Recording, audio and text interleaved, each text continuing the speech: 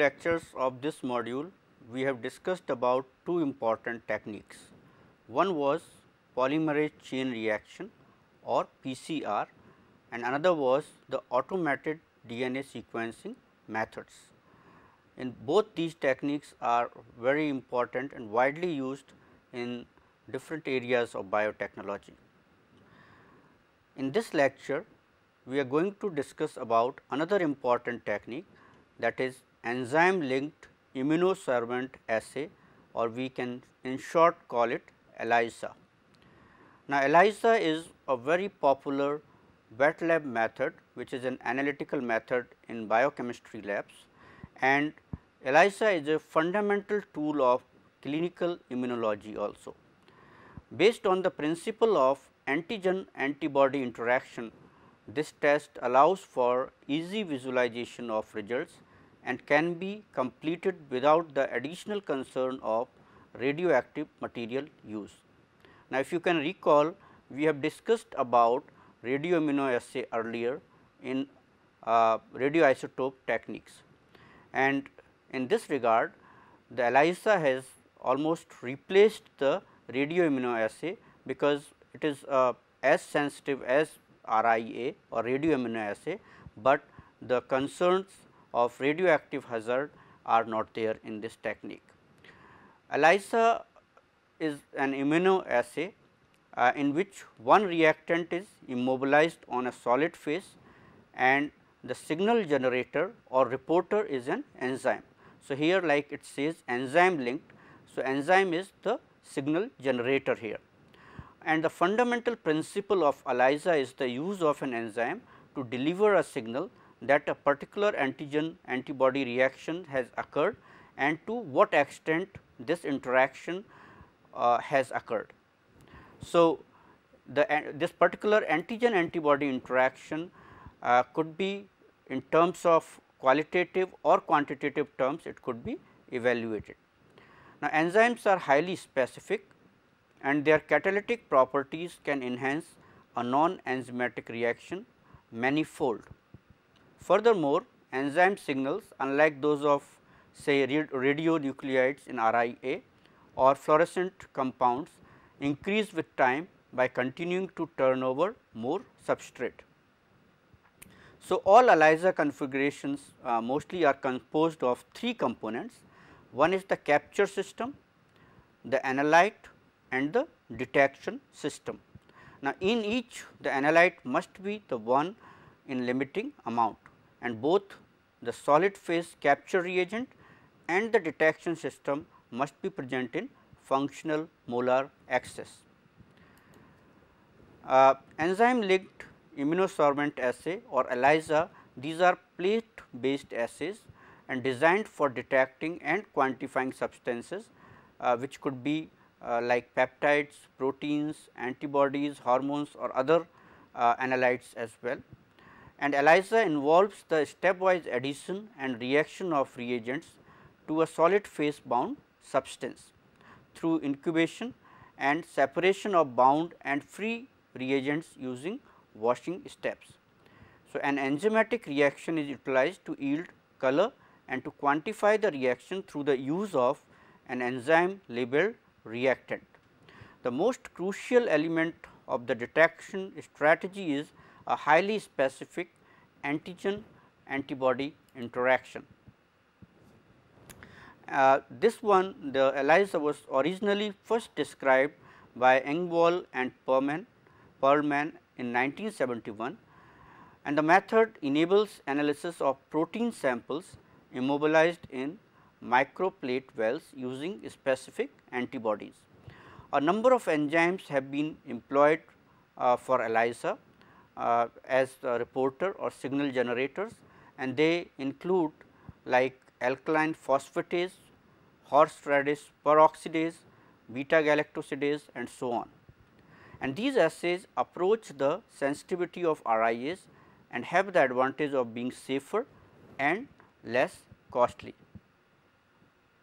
So, before we move further, let me give you an overview of this technique on your screen. All right. So, like we said, it's first thing is it is based on antigen antibody interaction.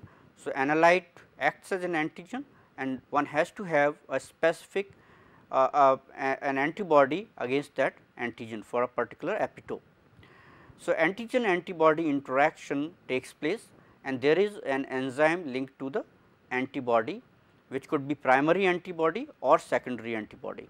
And finally, a substrate is added which is converted to product by the linked enzyme, and the signal is generated, which could be seen or it could be quantitated also.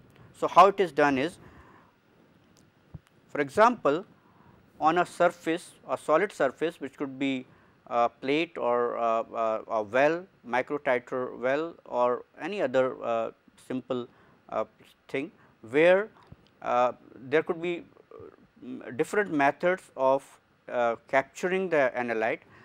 It could be either, it could be direct, say antigen could be directly placed onto, the antigen could be directly placed onto the surface and then antibody interacts with surface. So, and this antibody contains enzyme here.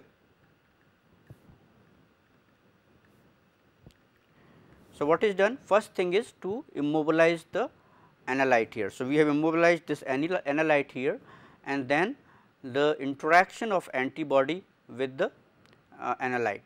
This antibody could be having enzyme directly linked to it, or there could be other method where that is called indirect ELISA, where rather than primary antibody having the enzyme linked in here, there could be another antibody which could have enzyme linked to it. So, when you add substrate, there will be a color or certain other signal which could be generated and could be counted. Now, there could be another method that rather than immobilizing the antigen directly onto the surface, sometimes it could be not so good actually because of specificity reasons. There could be another method where what can be done is that rather than directly putting antibody there, antigen there or analyte there, first an antibody could be immobilized onto the surface and then the antigen could be put in, which specifically interacts with that particular antibody, and other substances or other molecules will not interact and they could be washed off. Then afterwards the next antibody with enzyme could be put in here, and this is like kind of where the analyte is not directly being immobilized, but it is immobilized through an antibody which is directly immobilized onto the surface, and then another antibody comes in the picture with enzyme linked to it. Now, when you add substrate to it, then substrate will be converted to product and product gives a particular color, and so that could be quantitated or it could be measured in like just for qualitative purpose, and will give you the idea about that particular analyte in both qualitatively or quantitatively. So, this is a very basic phenomenon of ELISA or enzyme linked immunosorbent assay. So, there are two different types of ELISA methods. One is traditional and other are new ELISA methods.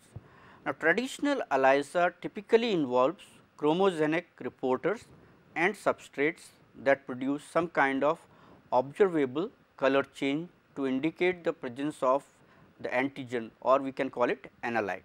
So, these are simple or you can say traditional ELISA method, whereas in contrast to traditional ELISA methods, newer ELISA like techniques utilize fluorogenic, electrochemiluminescent or real time PCR reporters to create quantifiable signals.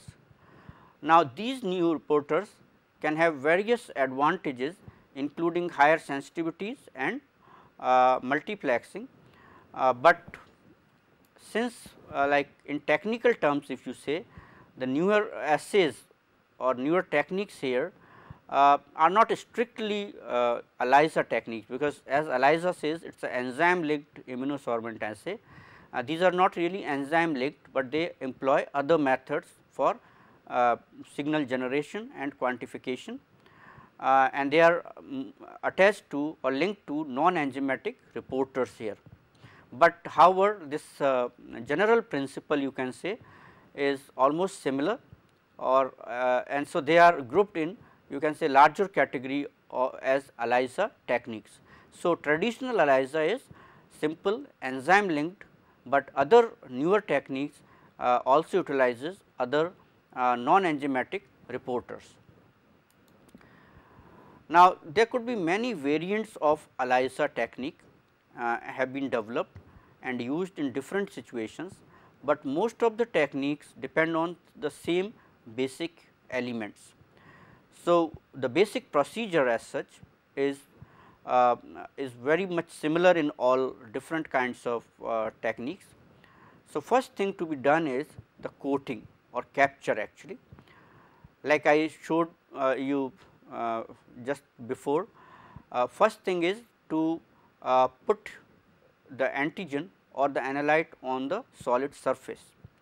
Now, these are, it could be a plate, like I said, it could be microplate, wells, or certain other surface. Now, coating can be done or capture can be achieved either directly or indirectly. So, either you can directly immobilize the analyte or antigen onto the surface, and this surface could be, like I told you, it could be polystyrene microplate wells, or lot of other surfaces could be there, or it could be indirect immobilization of antigen can also be performed. Then once you have coated or you have put in your material analyte there, then plate blocking is the next step in most of the techniques. What is plate blocking here? Plate blocking is the addition of irrelevant like protein or other molecule to cover all unsaturated surface binding sites of the microplate wells. So, many times like casein or other certain other proteins, BSA or some other protein could be utilized, or other molecules could also be utilized to cover up all unsaturated surface binding sites for non-specific signal or otherwise, and this is done, or this is called as plate blocking. So, that is the next second step in ELISA procedure. Third one is the probing or detection. Now, here it is incubation with antigen specific antibodies that affinity bind to the antigens. So, when antigen is immobilized, plate blocking has been done, then it will be incubated, or the antigen specific antibodies will be added to the plate, and they will bind because of higher affinity to the antigens, and then finally signal measurement or generation is done, where detection of the signal generated by a direct or secondary tag on the specific antibody. So, it is the enzyme which is linked on there, and when you add substrate, a colored product is formed, that is the signal generation. Now, very basic techniques in a typical assay designed to detect an antigen in a complex protein mixture. The antigen is immobilized either by direct adsorption or via an antibody adsorbed to the wells of the microplate. So, either you can directly put in antigen on the surface, or you can also put antibodies for that particular antigen, and then that is indirect adsorption can also be performed. Now, the plate is blocked, like I said, and the antigen is probed with a specific detection antibody. The detection antibody may be directly labeled, that is with a signal generating enzyme or a fluorophore, or it may be a secondary probe with an enzyme or fluorolabeled secondary antibody, that is antibody for primary against the primary antibody. So, for enzymatic detection, the appropriate enzyme substrate is added. So, we will be discussing about these different forms of ELISA techniques as we go along. So, as enzyme detection, enzymatic detection, the appropriate substrate for that particular enzyme is added, and then signal will be observed, which is proportional to the amount of antigen in the sample. Now, washing between steps ensures that only specific or high affinity binding events are maintained to cause signal at the final step. So, that specificity is maintained here. Now, very simple way, like I have shown you, this also figure here shows this very simple method of ELISA. Now, here these antibodies are immobilized on a surface, or this is capture antibody you can call, and this is a well of a plate, microplate. Then your sample, that is antigen, is added, and since these antibodies are against the antigen, they will bind to these antibodies. The non-specific binding will be very much less, and then also plate blocking will be done. Then add detection antibodies, that is the antibodies where either enzyme or other reporter is attached, and then finally substrate is added and color development takes place here. This is the plate, and then it could be directly read in a on a spectrophotometer, which can accommodate these plates here. So, that is how the simple technique or basic technique of ELISA works. Now, there are a lot of variations of ELISA methods actually. There are number of variations which have been developed, allowing qualitative detection or quantitative measurement of either antigen or antibody. Now, each type of ELISA can be used qualitatively to detect the presence of antibody or antigen. Alternatively, a standard curve based on known concentration of antibody or antigen is prepared, and they form the basis for determining the concentration of the unknown sample. If you could recall, in radio immunoassay also a particular curve was drawn through the standards, and then unknown could be unknown concentration could be calculated or determined through this standard curve. We said there are a lot of variations here.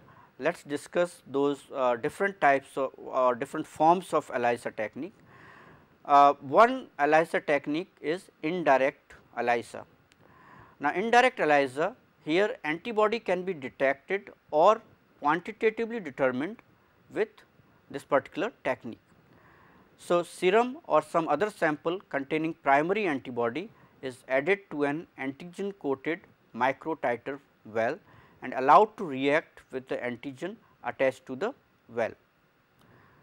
Now, after, so here like you have antigen already attached to the well, and there is an antibody which interacts with these antigen.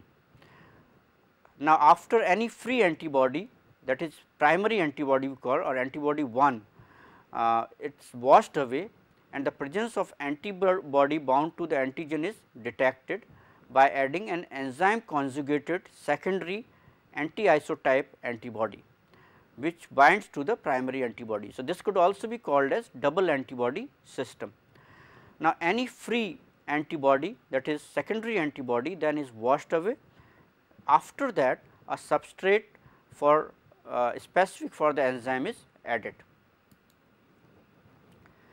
Now, the amount of color reaction products that forms is measured by specialized spectrophotometric plate readers, which can measure the absorbance of all of the wells of a 96 well plate in seconds. Actually, they could do it very fast, and whole plate could be done. The enzyme acts as an amplifier. Even if only few enzyme linked antibodies remain bound, the enzyme molecules will produce many signal molecules. So, within common sense limitation, the enzyme can go on producing color indefinitely, but the more primary antibody is present in the donor serum, the more secondary antibody and therefore, more enzyme will bind and the faster color will develop. So, there is a method procedure to evaluate all this, to measure the color development, and quantitative information can be derived. It is not that it is indefinitely done in here. The indirect ELISA, a major disadvantage of this particular indirect ELISA is that the method of antigen immobilization is non-specific, because you are directly immobilizing the antigen.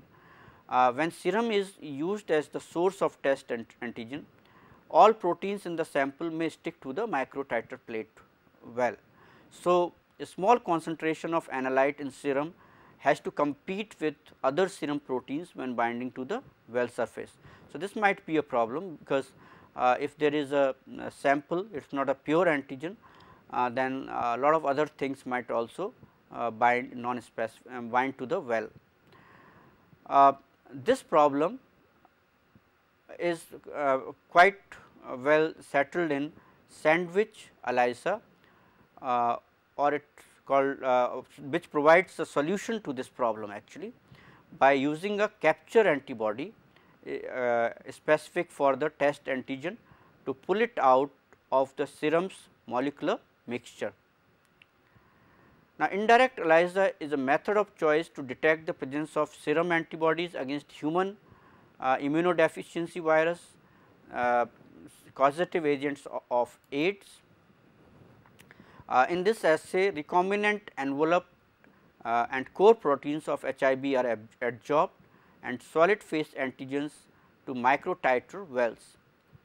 As solid phase antigens to microtiter wells. Individual infected with HIV will produce serum antibodies to epitopes on the viral proteins. Now, generally serum antibodies to HIV can be detected by indirect ELISA within 6 weeks of infection. So, this could be a very good technique. So, if you can see on your screen, in indirect ELISA, first thing is antigen is coated, and like I said, antigen might be in very small quantities in the whole of the sample. If that is so, then other proteins will also be coated in here. Now, once antigen is coated in here, then specific antibodies are added, and then specific antibody extra antibody will be washed off by washing. Then secondary antibody, which is this one, is added, which is enzyme conjugated, then substrate is added and color production takes place, or signal generation takes place, which could be measured. So, this is indirect ELISA. Like we were discussing, the problem of non-specificity or other proteins binding could be solved by sandwich ELISA. Now, in sandwich ELISA, plate is coated with capture antibody and sample is added to it, and any antigen present will bind to the capture antibody. So, other things could be washed off, they will not bind. Of course, plate needs to be blocked so that nothing else binds in there. Then afterwards detection antibody is added and it binds to the antigen. Enzyme linked secondary antibody is added and binds to the detecting antibody.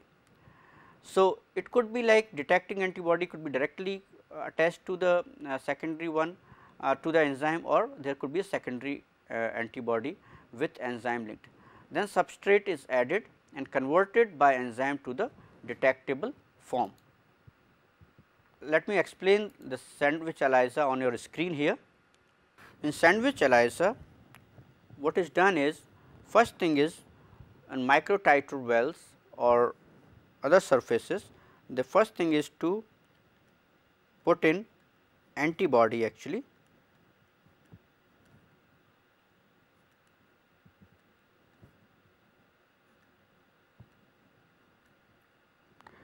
Now, these antibodies, the first thing is that antibodies will bind to the antigen.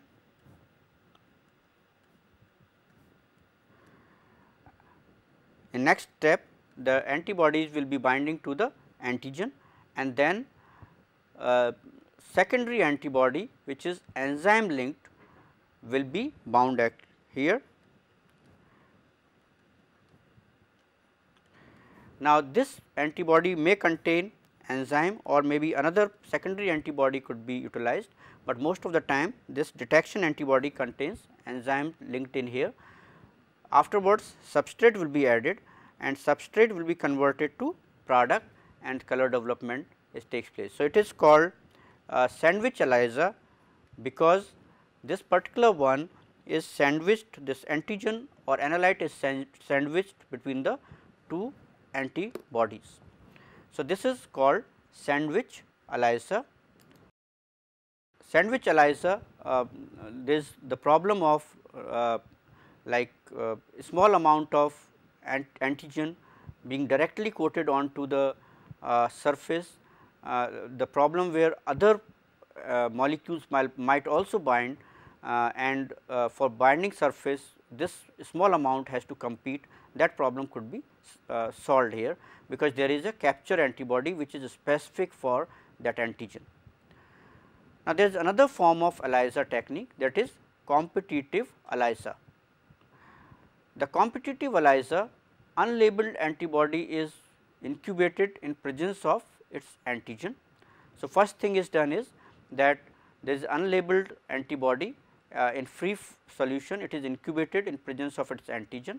Now, this bound antigen antibody complex are then added to the antigen coated to well. So, first thing what is done, that antigen antibody complex is made which is outside the well, then it is added to the antigen coated well, the plate is washed and unbound antibody is removed.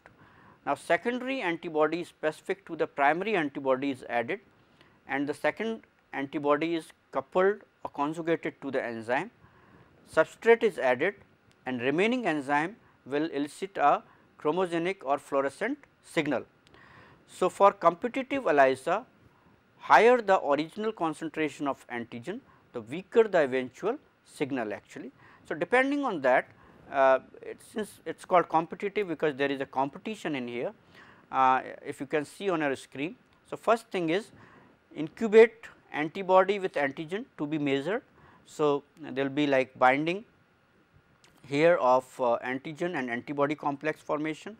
There is antigen which is coated in the well and this complex is added to that well, then interaction will take place where it is not shown here clearly.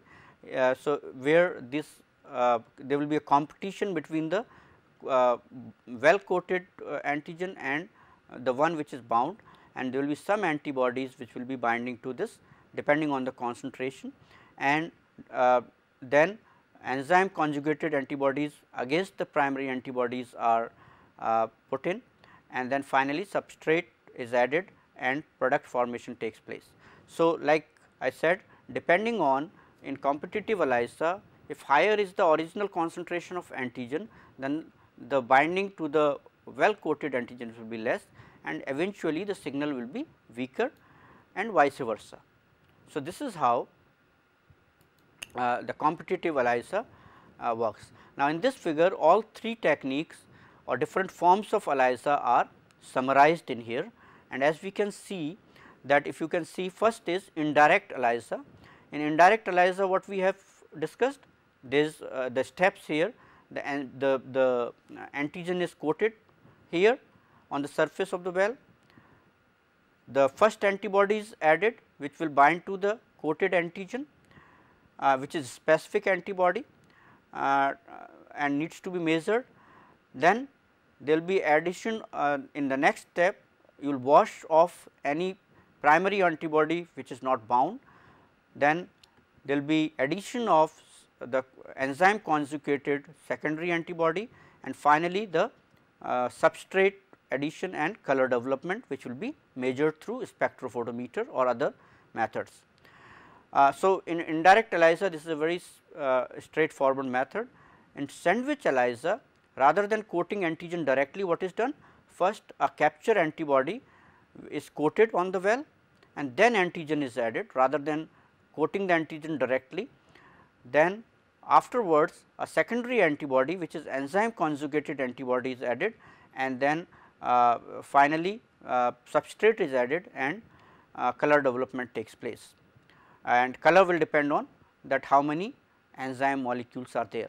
So, in between like at every step washing has to be done to remove the non binders here, like say primary antibody or antigen is not bound, which has to be washed off in this case, and this secondary antibody which is not bound to needs to be washed off. So, that extra signal is not there.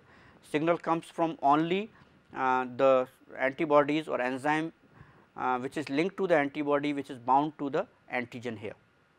And then there is competitive ELISA, where first antigen antibody interacts outside and forms the complex, then they are added to the antigen coated well, and then there will be a competition, and there will be the antibodies will be washed off, and finally you will see the signal, and depending on whether what is the concentration in here and what is the concentration, known concentration, you can determine the you can quantitate, and in terms of qualitative terms you can evaluate or measure the signal, and finally the antigen concentrations. So, this is 3 forms of ELISA techniques. Now, there are a lot of applications. Like I said, this is a very popular method, popular analytical method in biochemistry or in wet labs, and it is also has applications is lot of like clinical diagnostics. It is quite popular, and it is replaced RIA because of the hazards of the radioactivity. So, because the ELISA can be performed to evaluate either the presence of antigen or the presence of antibody in a sample, it is a very useful tool for many different applications. Like for example, determining serum antibody concentrations, like such as with HIV test or West Nile virus test, one can determine the serum antibody concentrations. It has also found applications in the food industry, where in detecting say potential food allergens, like in peanuts or walnuts or almonds, milk, eggs, etc. So, it has lot of application in food industry as well. Food pathogens can also be detected here. ELISA can also be used in toxicological as a rapid presumptive screen for certain classes of drugs. It can be used for that. There have been like ELISA tests have been done to detect various kinds of diseases, like for example, malaria or Chagas disease or other diseases have been detected using ELISA technique. ELISA tests also are used as in say in vitro diagnostics in medical laboratories. And there are a lot of other uses of ELISA, which includes like say detection of mycobacterium antibodies in tuberculosis, detection of say rotavirus in feces, detection of say hepatitis B markers in the serum, and enterotoxins of E. coli in feces. Likewise, there are whole lot of detections, a whole lot of applications of this particular method. Now, there are like ELISA is a very popular technique and very sensitive technique. It has a lot of advantages and some disadvantages also. In advantages of ELISA, these reagents are relatively cheap and have a long shelf life. ELISA is a highly specific and sensitive technique, as enzymes are highly specific in nature. There is no radiation hazards like radiation hazards in radioimmunoassay, where radioactive substances are used. The ELISA is very easy to perform, and it has a quick procedure, it could be done very fast. The equipment for ELISA is almost inexpensive and it is widely available. ELISA can be used particularly in clinical terms for detection of variety of infections and lot of toxicological studies of foodborne pathogens or other like diseases, pathogens, viruses, all these things could be easily detected if you have the specific antibodies for those antigens. With lot of these advantages, there are some disadvantages as well. Like measurement of enzyme activity can be more complex than the measurement of activity of some types of radioisotopes. This could be one disadvantage, but not all the time. Enzyme activity may be affected by plasma constituents. So, these are like nitty gritties which needs to be standardized when one has to do ELISA for particular technique. Like for example, plasma may contain certain things which might be inhibiting the enzyme or which might lower down the activity of the enzyme, and proper quantitation cannot be performed. There are kits available commercially, but they are not cheap. When one needs to do with regular chemicals and other things like generating antibodies, one has to standardize the techniques and then only can be followed subsequently. So, these are different technique, different advantages and disadvantages of ELISA. So, this completes the this particular section here. To summarize, ELISA is one of the most popular techniques and has replaced RIA or radioimmunoassay to a large extent. It is a wet lab, you can say analytical biochemistry technique, and quite has applications in clinical diagnostics and other various areas. It is a very simple technique, and we have discussed about different forms of ELISA, where we have discussed about indirect ELISA, sandwich ELISA and competitive ELISA.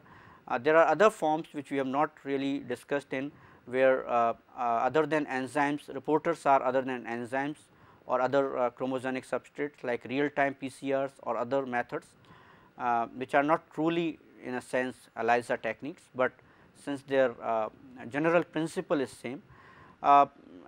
General procedure of ELISA is 4-step procedure, where one is the coating of the antigen directly or indirectly, that is adsorption of the antigen or analyte. Second is blocking the plate so that anything else does not bind. Third thing is adding the antibodies which are conjugated to enzyme, and fourth step is signal generation by adding substrate which is converted to product. So, this was about all about the technique of ELISA, which is very important, which has lot of applications in areas of biotechnology, and it could be both qualitative as well as quantitative. So, with this lecture we have completed this section and also the course on analytical technologies in biotechnology. Now, in this course we have gone through various techniques which are widely used in and utilized by different branches in various areas of biotechnology. We have started with this course with the microscopy technique, then we moved on to radioisotope technique, chromatography, separations, electrophoresis technique, then centrifugation technique and spectroscopy, and finally, in this section we have discussed last section PCR, polymerase chain reaction, DNA sequencing methods and ELISA. If you could recall, we will just summarize all these sections which we have discussed. In microscopy, we have gone through different various techniques of light microscopy and electron microscopy. In light microscopy, we have discussed about various methods of generation of contrast through say phase contrast microscopy or fluorescence microscopy or say polarization microscopy and like say dark field microscopy likewise. In electron microscopy, we have discussed about scanning electron microscope and transmission electron microscope. Then in radioisotope technique, we have discussed about all three techniques based on ionization, that is GM counters, based on scintillations, that is scintillation counters, and autoradiography.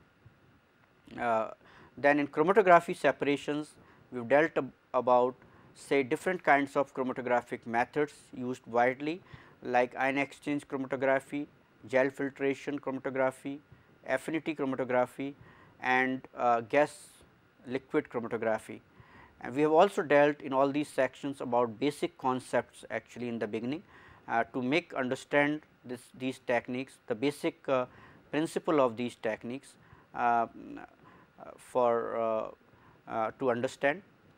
Then from chromatographic techniques, we have moved on to electrophoresis techniques, where we have discussed about the basic concepts and also agarose gel and polyacrylamide gel electrophoresis. And we moved on to the techniques like SDS page, isoelectric focusing, then we have discussed about pulsed field gel electrophoresis and sequencing gels, etc. Likewise, in centrifugation methods, we have discussed about basic concepts and various centrifugation methods, like types of preparative and analytical methods. We also discussed about types of centrifuges, types of rotors, ultracentrifuges, etc., and various types of rotors and care of rotors we have discussed about. In spectroscopy techniques, we have discussed about various basic concepts, and that is the interaction of matter with the radiations. And then we have discussed about UV vis fluorescence, NMR, X-ray crystallography, and then finally mass spectrometry techniques. And in this section, that is last section, we have discussed about the PCR, polymerase chain reaction, DNA sequencing method, and ELISA, that is enzyme linked immunosorbent assay. I hope that this course on analytical technologies in biotechnology will certainly be help to you, to all students who will go through this, and will help in understanding the basic concepts as well as understanding the certain techniques which are based on these concepts, and will help in improving and understanding these techniques for application or for applying in your daily like research routines, and also in certain applications. Thank you.